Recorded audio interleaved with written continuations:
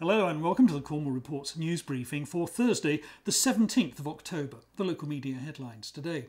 A government planning inspector has turned down a housing scheme near Rock where 60% of the homes would have been affordable. Now, leaving aside the minor detail that when we say affordable in Cornwall, we don't really mean affordable at all, the proposal does crystallise the difficulties of getting planning permission on the outskirts of rural settlements.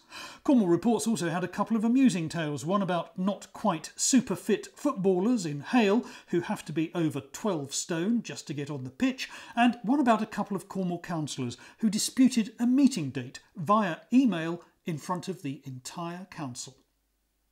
Pirate FM had a story about the sorts of weapons which local school children have been bringing into class. In one case, a 14-year-old brought a sword, others in Devon and Cornwall had a BB gun and a corkscrew.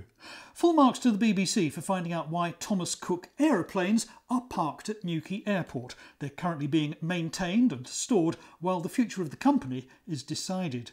The Cornish Times congratulated the Eden project on becoming a bee reserve. The Cornish and Devon Post was there to record the Launceston Carnival. And finally, Cornwall Live is encouraging parents to book a trip to Santa's Grotto 3 months in advance.